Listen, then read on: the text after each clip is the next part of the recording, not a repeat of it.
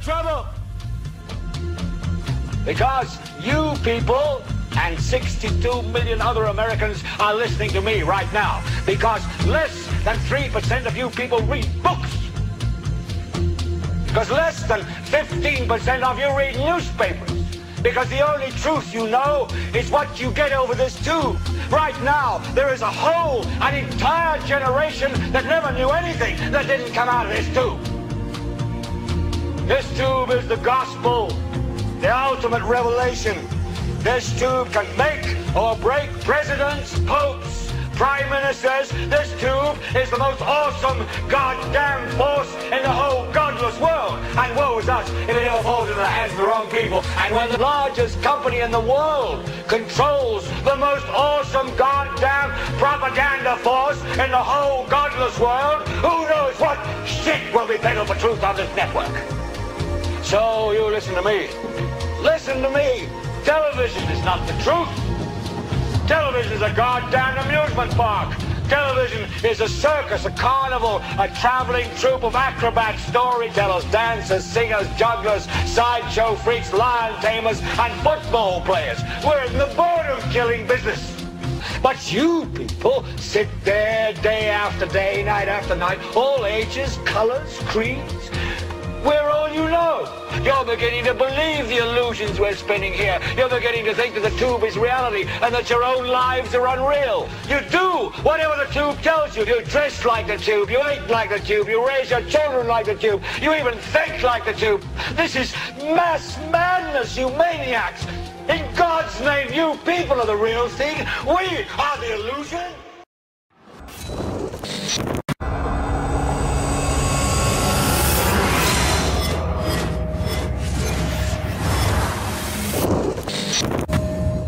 Back in February of 2012, USA Today writer Tom VandenBrook and editor Ray Locker were targeted just days after contacting the owners of Leonie Industries, a Pentagon-funded Psyop contractor. Mysteriously, websites popped up, some of them claiming that VandenBrook and Locker worked for the Taliban.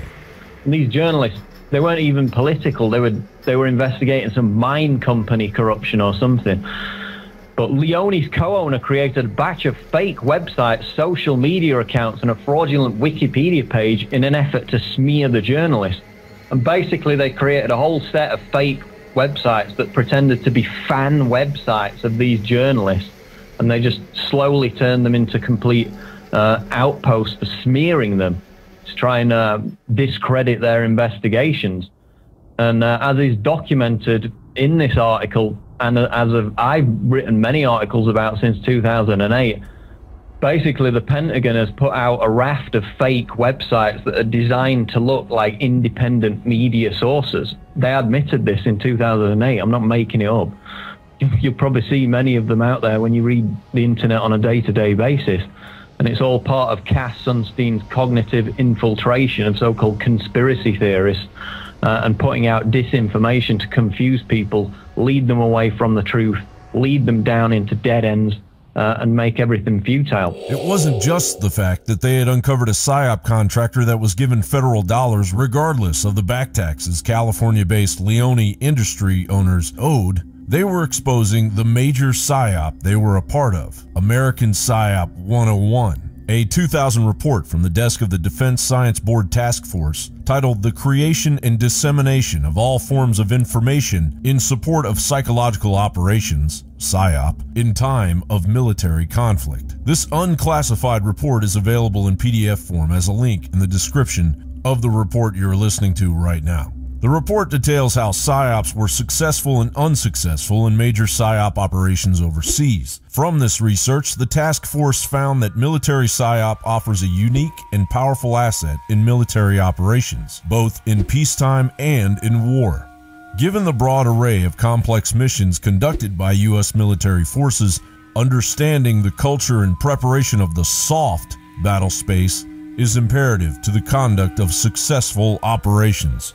Members of the Defense Science Board Task Force include Dennis Bovin of Bear Stearns, Brand Farron of Walt Disney Imagineering, Paul Colazzi of DARPA, to name a few. The financial arena in bed with the entertainment industry, the robotics industry, and the Defense Department. One of the diagrams from the report describes how strategic, military, and tactical psyops work.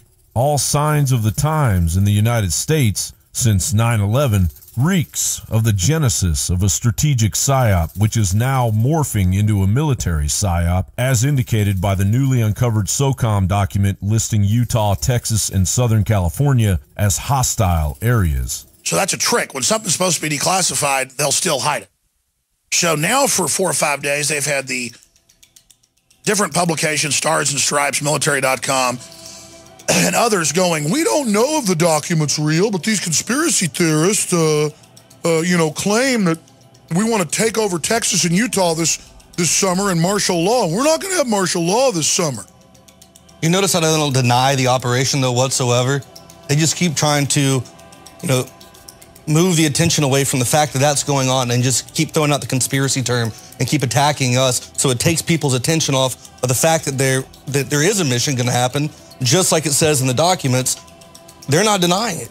Today's PSYOP force includes a small but dedicated cadre of country experts familiar with the cultures and fluent in the languages of their accounts. There is a small and equally dedicated cadre of production personnel operating a modest suite of production capabilities.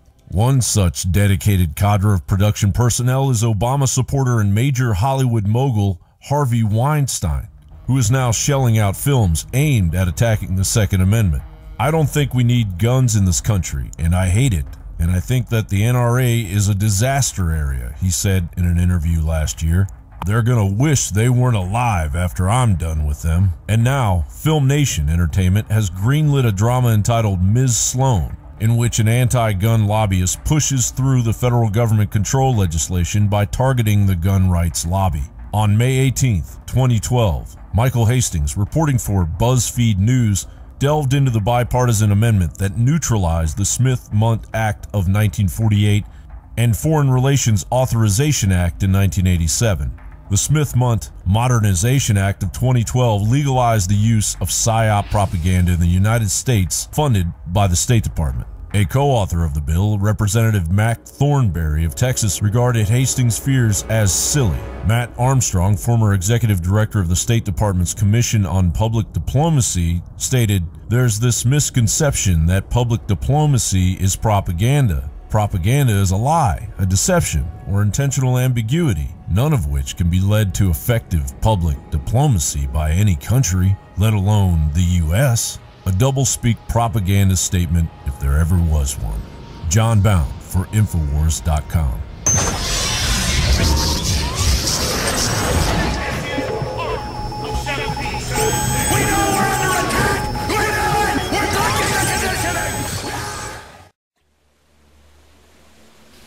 I don't have to tell you things are bad.